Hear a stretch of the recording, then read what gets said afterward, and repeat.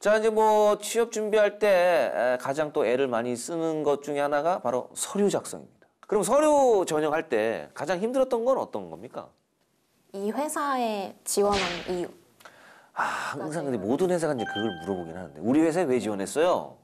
근데 사실 막 특별한 이유가 있는 건 아니거든요. 그렇지. 그냥 취업인데 취업은 해야 되는데. 네, 일단은 가장 큰 목적은 돈을 벌어야 되니까 취업. 그렇죠. 한 거고 또 완전 투명하게 얘기를 하자면 뭐 그냥 집과의 거리라던가 아하. 뭐 복지라던가 아하. 이런 것도 보고 하게 되는 경우여서 좀 그거를 글로 표현하는 게 어려웠던 것 같아요. 너무 고지고대로 써버리면 우리 회사였던 비전은 아예 얘기 안 하고 무슨 집과 가깝고 이런 얘기만 하고 있어 이렇게 생각할 수 있으니까 네. 그걸 어쨌든 우회적으로 네. 좀 표현을 좀 해야 되니까 어떤 미사여구를 썼습니까? 그래서 근데 그 내용을 옮기지는 못하고 아하. 회사에 대해서 좀 조사를 하고 회사의 장점을 찾아봤죠. 아니 그러니까 좀 모든 회사가 다 알 거예요. 우리 취업을 하는 이유가 뭡니까? 생계를 위해서 하는 거거든요. 사실은 물론 내가 이 일을 함으로써 얻는 어떤 보람이라든가 물론 있겠지만 사실은 이제 먹고 살려고 하는 건데 굳이 그거를 왜 이렇게 자꾸 물어보는지 어쨌든 또 만들어내야 되는데 예. 좀 어쨌든 서류 전형할 때 우리 회사에 지원한 이유가 뭡니까가 가장 힘들었다고 말씀하셨고 우리 성태님은요? 저는 뭐 저에 대한 장단점 쓰는 부분이 좀 어려웠던 것 같아요. 아하. 장점이 어려웠어요? 단점이 어려웠어요? 단점이 훨씬 어려웠어요. 아. 장점은 그냥 예, 제 장점 쓰면 되니까 자랑하면 되는데 단점 같은 경우는 객관화시키기가 힘들죠. 제 안 좋은 면을 이제 기업에서도 보고 크게 뭐 문제 안 될 것 같다라는 느낌이 들어야 되는데 그거를 또 막상 또 거짓말을 하자니 약간 좀 찝찝하고 면접에서도 다 티가 날 것 같고 그런 부분들이 있어서 저는 좀 단점이지만 별거 아니다라는 느낌으로 썼습니다. 단점을 쓰되 내가 이걸 극복할 수 있고 네. 이겨낼 수 있는 방법까지 이제 같이 이제 써버리면은 네. 되니까 네. 솔직하게 본인 스스로한테 다 물어봤을 때 단점 얘기하면은 살기 힘듭니다. 왜냐면 내가 내 자신을 아니까 좀 밑바닥까지 아는 거 아닙니까? 근데 그걸 다 쓸 수는 없는데 어쨌든 단점을 쓰되 그거를 어떻게 이제 모면할 수 있고 극복할 수 있는 방법까지 같이 이제 해버리면 괜찮다. 네. 장단점이 좀 어렵다. 자, 이게 이제 서류 전형을 이제 했어요. 이제 서류 전형만큼이나 이제 공을 또 많이 좀 드려야 될 게 바로 면접이에요. 예, 면접. 2시간 면접. 면접을 참 중요하잖아요. 굉장히 최종의 어떤 관문이고 다른 거 다 합격해도 면접에서 떨어지는 경우도 좀 있거든요. 그럼 얼마나 좀 아쉽고 아깝습니까? 최종까지 왔는데. 근데 이 면접에도 또 비용이 든다고요? 일단 옷. 네. 옷을 단정하게 입고 가야 되니까 집에 있는 보면 입을 게 없어요. 없으면 또 사야 되니까. 아니면 그 면접을 명분으로 옷을 하나 사는 거 아닙니까? 근데 또 면접용 옷을 사면은 이후에는 잘 입을 일이 없어요. 입을 일이 없어. 면접 옷은 우리 임원분들 면접 옷은 진짜 입을 일이 없어. 이게 결혼식에 입기에도 좀 애매해. 이쁘지가 않고. 맞아요. 그렇다고 해서 또 조사나 좀 이렇게 슬픈 일에 입기에도 이게 뭔가 카라 같은 게 조금 뭔가 또 포인트가 들어가 있으니까 애매한단 말이에요. 그러니까 면접 복장을 이거 어떻게 입어? 애매한 말이다. 그게 사실은 날리는 돈이에요. 네. 면접할 때 그럼 본인은 면접복 샀어요? 저는 슬랙스 같은 거는 평소에도 입으니까 그거는, 원래 갖고 있었고 이제 위에 상의, 블라우스나 그런 거는 샀어요. 비용이 어느 정도? 한 5만 원 정도 했던 것 같아요. 그냥 또 5만 원 또 나갔네. 그거 입습니까 요즘에? 한 번도 입은 적이 없어요.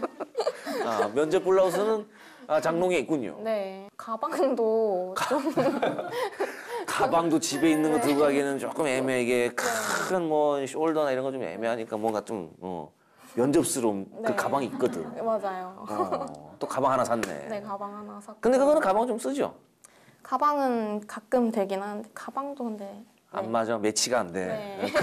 그 블라우스에만 매치가 되는 옷이 그 가방이구나. 네.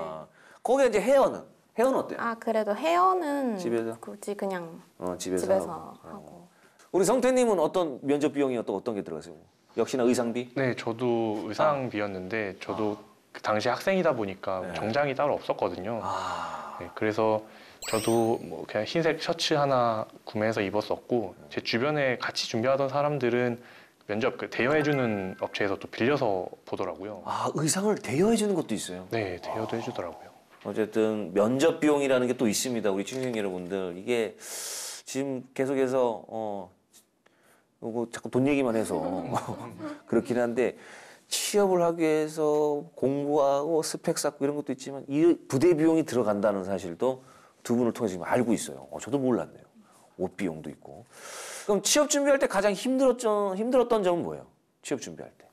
저는 좀 감정적인 부분이 좀 힘들었는데 약간 좀 특히 면접 보러 다니고 이럴 때가 좀 자존감이 많이 낮아지는 시기인 것 같아요.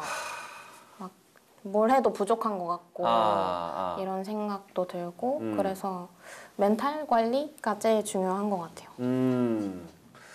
그러니까 이제 면접 보러 다닐 때 그 면접관의 어떤 그런 질문에 의해서 감정이 흔들리는 것보다 내 스스로가 느끼기에 네, 약간 너무 더 뭘 좀 할 걸 아니면 뭐 내가 대답 왜 이렇게밖에 못했지 막 이러면서 본인에게 실망하는 네네네. 자괴감에 빠지는 네. 진짜 그게 굉장히 좀 무섭거든요. 네. 그러면 난 뭘 해도 안 돼 이렇게 이제 결론을 내버리면 그때부터는 진짜 걷잡을 수 없을 텐데 근데 어떻게 이겨냈어요? 그렇게 이제 그런 멘탈이 흔들릴 때? 저는 이거 네. 좀 친구들을 좀 대화해서 많이 만나서 취업한 친구들 얘기도 듣고 아니면은 같이 취업 준비하고 있는 동병상련의 친구를 만나서 네, 대화로 신체 한탄도 하고 한탄도 하면서 그러면 이제 한번 또 훌훌 털어내는 거예요. 네. 한번 저기 착 쏟아내면 네. 다시 한번 또 준비를 해봐야겠다. 예.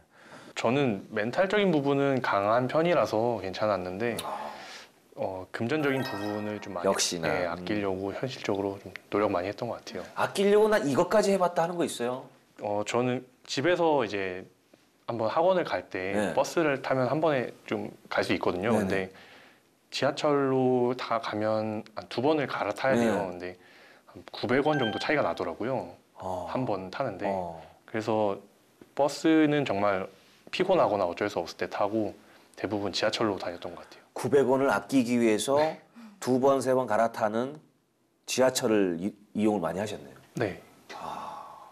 사실 900원이면 그래 버스 타고 가야지 할 수 있지만 그걸 아껴서 응시료도 내야 되고 학원비도 내야 되니까 네, 나가는 돈이 많다 보니까. 일단 아낄 수 있는 부분은 다 아꼈네. 내가 몸으로 때울 수 있는 거는 그냥 네. 다 몸으로 때우고 네. 그러면 오히려 멘탈이 좀 약해질 수 있는데 멘탈이 원래 좀 강해요? 네, 저는 멘탈 좀 강한 편이라서 잘 안 흔들려요. 멘탈 관리 그러면 뭐 하는 거 따로 하는 거 없어요? 혹시 취준생 중에 멘탈이 좀 무너질 때 이렇게 하면 좀 이겨낼 수 있다 하는 거? 멘탈이 좀 무너진다 싶으면 일단은 그쪽 멘탈이 무너지게 한 원인을 너무 찾으려 하지 말고 일단 받고 있는 스트레스 먼저를 푸는 게 중요한 것 같아요. 맞아. 그게 정답인 것 같아. 그러니까 내가 뭐 때문에 힘들지 자꾸 이유 찾으려고 하지 말고 일단 이거 잡고 있는 거 내려놓으면 일단 한결 가벼워지는 것 같아. 네. 일단 내려놓는 게 좀 중요한 것 같아. 네. 그거 굉장히 좋은 거예요. 혹시라도 지금 취업 준비하면서 문제가 너무 안 풀린다. 이 문제의 원인을 찾으려고 하지 말고 잠깐 그냥 내려놓고 그냥 잠깐 나갔다 오는 게 제일 좋은 것 같아요. 예. 사실 이제 취업 준비 시절에 준비생 시절을 이제 겪으면서 이런 게 조금 해결이 되었으면 조금 더 취업하는 데 도움이 됐을 것 같은 그런 것들이 좀 있을 것 같아요. 그러니까 뭐 정부에서나 아니면 지자체에서나 이런 거 조금 도와줬으면 좋겠다.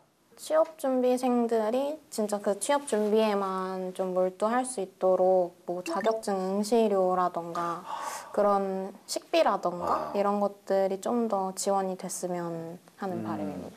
취준생에게 필요한 어떤 그 응시료 같은 게 그것만이라도 조금 뭐 감면을 받던가 아니면 아예 좀 면제를 받던가 이렇게 되면은 더 취업 준비하는 데 도움이 되겠다. 네.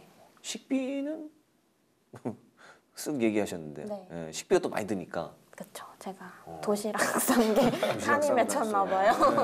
네, 진짜 사실 진짜 도시락 싼다는 게 사실은 식비 지원 이런 부분에도 말씀해 주세요. 우리 성태님. 저도 금전적인 부분이 제일 어려웠다 보니까 지원도 금전적인 부분을 지원해주면 가장 좋을 것 같은데 아마 뭐 나라나 뭐 지자체에서 하고 있는 것들이 되게 많을 거예요. 근데 취준생 시절에는 그런 것들 잘 안 찾아보고 오히려 공부만 계속 하게 되더라고요. 그쵸.